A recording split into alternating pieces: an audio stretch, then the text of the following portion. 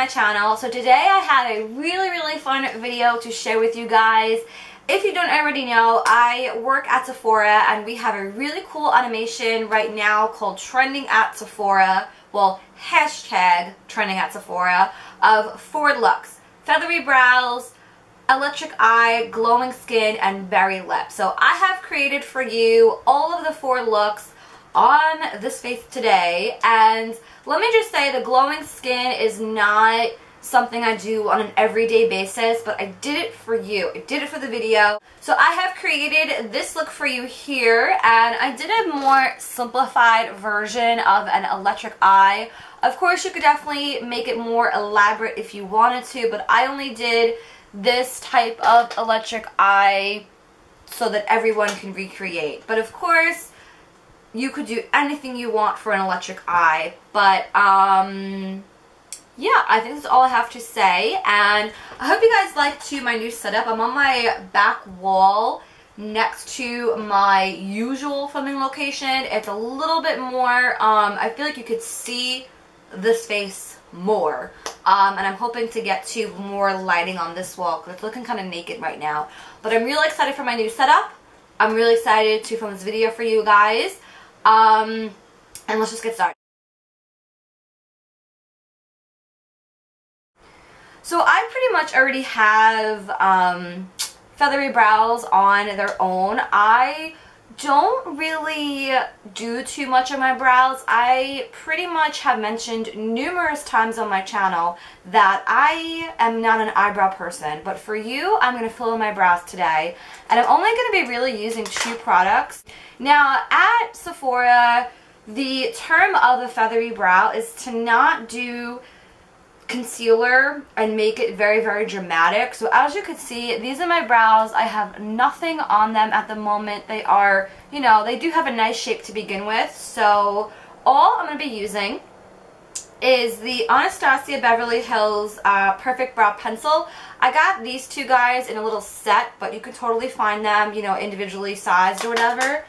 And I am literally just going to take a little spoolie, brush the hairs out, you know, really easily. And I'm pretty much just going to fill them in very lightly because I feel, for me personally, I don't really need much. Now, of course, if you are the type of person to fill them in, you know, strongly, then go for it. But I really feel like you're not really going to see a difference if I go to do it right now. But for the sake of the video, I'm filling them in, and I'm using the shade medium brown. Now, you can also use the Anastasia Beverly Hills Brow Wiz or powder or pomade, whatever you feel more comfortable with. As you could see, there is no difference.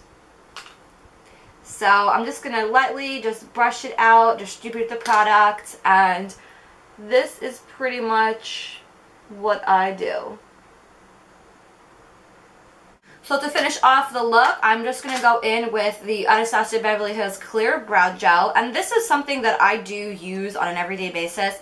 It pretty much just holds the brows in place all day long. And you don't got to worry about your eyelashes, your eyebrows getting, you know, wonky throughout the day, or just so that the hairs stay in place. So those are the eyebrows done, feathery, whatever the term is. That's pretty much that. Next, I'm going to try and achieve glowing skin. Now, me personally, I am naturally very oily, so there is a fine line between being glowy and being oily. So, me personally, I can never pull off a very dewy type of look because my natural oil looks like I'm dewy, but I want to be matte. But again, for the sake of the video, I'm going to try and attempt to do glowing skin because the majority of all my foundations are matte. So in that case, I do not have, though, a glowing-ish type of primer. I'm going to actually be using the L'Oreal Magic Lumi primer, and this is just going to give me that little help to achieve that glowing skin. And I'm just going to really just pop this all over. Now again, I really don't have a very dewy type of foundation. All my foundations are matte, but the one that I do have is the Nars All Day Luminous Weightless Foundation. This guy is full coverage. It does give that really nice healthy glow to the skin. So this is the one I'm going to be using today, and this is in the shade, I'm in the shade Santa Fe. I'm just going to pop this on. And I really do like this foundation regardless. On an everyday basis, I will use a more mattifying primer for this foundation because, again, I can't say it enough, I like a more mattifying foundation. So, but I really like the way this covers. I really like how long lasting it is. I really love also that it doesn't feel like I'm wearing a ton of makeup. And I love, again, how I don't have to touch up throughout the day. Sometimes it's hard to, you know, touch up, especially if I'm going to be like with clients and, you know, touching the testers and everything. So it's hard for me to touch up throughout the day. I really can't, really just only my lunch break I can. But long-lasting products are something definitely that I look for in foundation. And this definitely does deliver quite nicely. And I'm not really sure if you can even see it, but I definitely will, you know, it definitely does have that dewy-ish luminosity texture to it. After that, I'm going to go in with my concealer. Now, my concealer is not going to be dewy, but I do have here the Naked Skin Weightless concealer, and I'm in the shade Light Warm. And I'm just going to pop this on underneath my eyes for a little bit of a bright-eyed, awakened look. I personally have very, very dark circles, as you could see. So I really like something that's going to brighten up underneath my eyes, and yes, I look silly. And I'm just going to take a brush and blend that out really easily. And this guy blends in so nicely. I could do a whole video, sorry my nose itches. I could just do a whole video literally on just this concealer. Like, look how nice and bright this makes me look.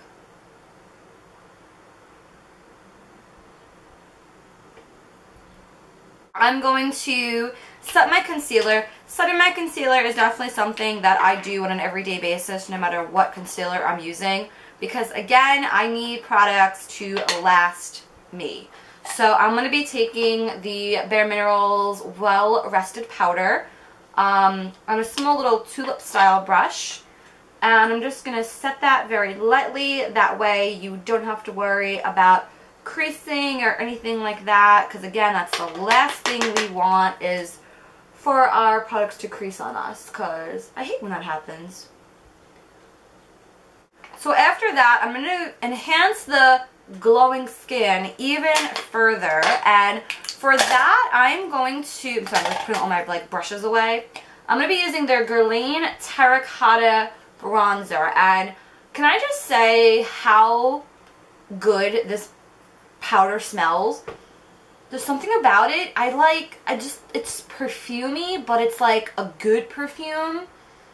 I just can't get over how amazing that smells. So I'm going to be using the shade number 1 in brunette. It's called the Natural Healthy Glow Powder Duo, and this is pretty much all it looks like. So it has a really cool design to it with the actual warm color, like a warm coral color to it. And I'm just basically going to take this very lightly on the Sephora Pro Contour 79 brush, which just looks like a small little tulip brush. I'm just going to work this in really loosely onto my cheeks. I'm not going to be doing a heavy matte bronzer. I'm not going to be contouring or anything like that. I'm just going to slowly warm up my cheeks ever so slightly. You can see the difference there. And it's just going to give the skin a really, really nice, warm, healthy glow. I've kind of ever so slightly kissed the sun, and I just love it. I'm going to take a little bit of this too on my temple area. And of course, you could do as little or as much as you want depending on your skin tone, depending on the products that you have. So feel free to do as less or as more as you want. After that, I'm going to do my bronzer, and for that I don't want to do a matte bronzer. Again, all my bronzers that I own are matte. But the one that I do have that has a little bit of a sheen luminosity to it is the Too Faced Perfect Flush Blush in the shade Candy Glow, and packaging is just phenomenal, and this has a really nice healthy little glow to it, so it's as if my cheeks are naturally blushing. And I'm just going to pop that on. If you're not a fan of the very warm pink shade of this one, I know they have a more coral one and a more berry one.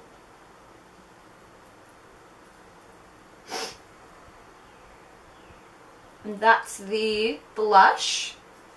And now my favorite part to really make my skin beautifully glowy, I'm going to be using the Becca Cosmetics Champagne Pop. This is the highlight that Jaclyn Hill collaborated with, and I just love it. I wear this every day to work.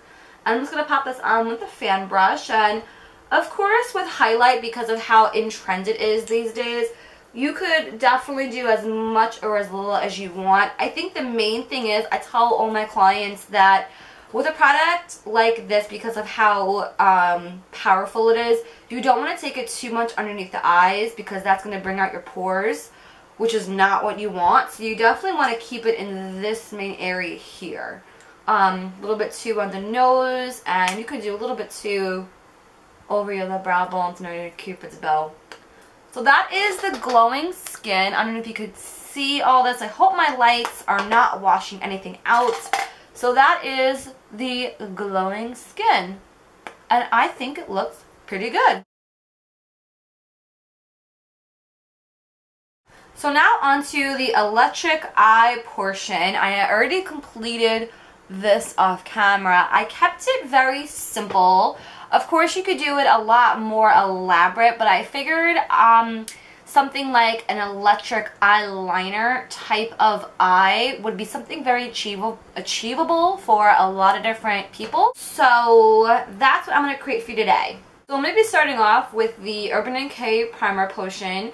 This is a eyeshadow primer that is my absolute favorite, and I'm just going to be putting this on all over my lid up to the brow bone. And this is just to prevent my eyeshadows from creasing. For my base on my lid, I'm going to be using the Mercier Caviar Stick in the shade Rose Gold. And this is just going to go all over my lid.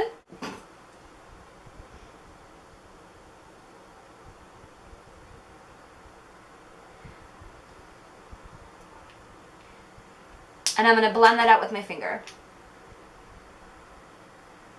To give my eyes a little bit of dimension, I'm going to be going into the Urban Decay Naked palette. This is the first one. And I'm going to be using the shade Naked 2 on a crease brush. And this is just going to go into my crease.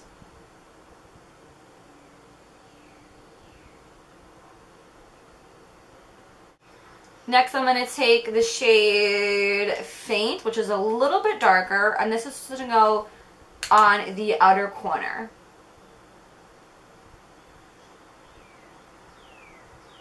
For my brow bone highlight, I'm going to be using the shade Foxy on a flat shader brush. And this is going to go on my brow bone.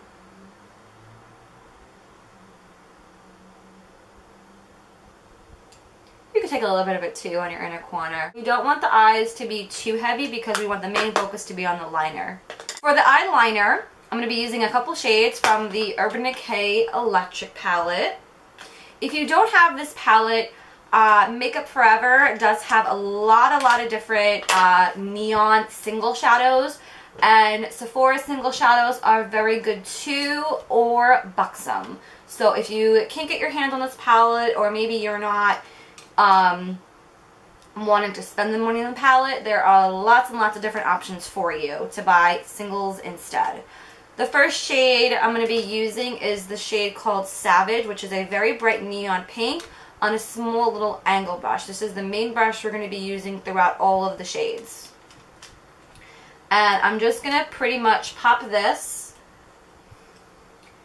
the first third of my lid. Well, line, lash line.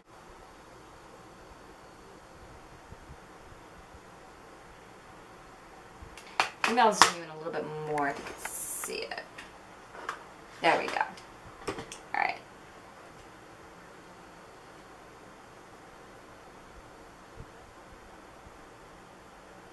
So that's that. It's again, it's going to be very simple. The next shade I'm going to go into is Urban, which is this one here. This is a really nice royal purple shade. And I'm going to take that. I can't like do this on camera.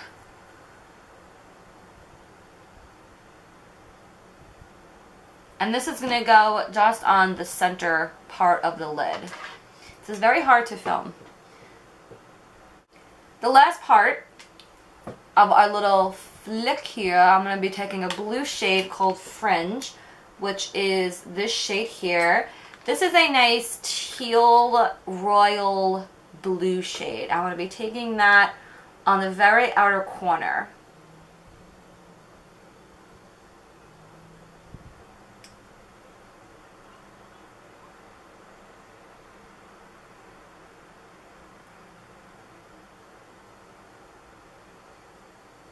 You want to make sure too that you are blending in the purple with the blue, just so that you don't have any harsh lines.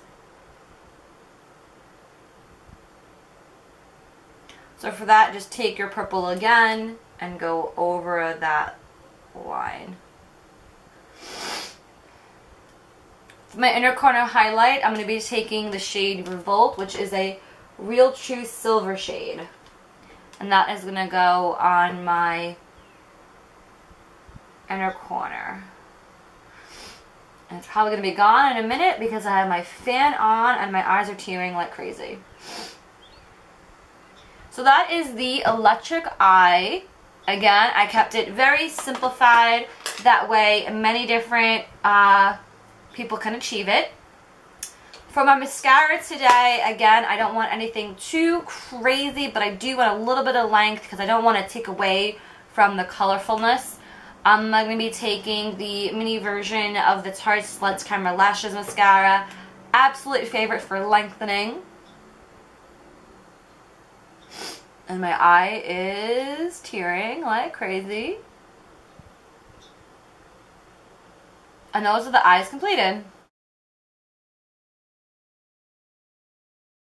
So the last step is my personal favorite, and I'm going to be doing a berry lip.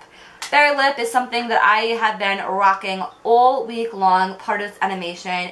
One of my favorite products is the Bite Beauty lip, what is this called again? Cashmere Lip Cream, and I totally cannot pronounce the name of it.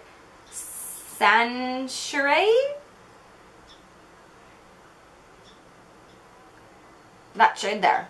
And I can't tell you that this shade literally is the most powerful, boldest, the most opaque lip color I have ever used in my entire life.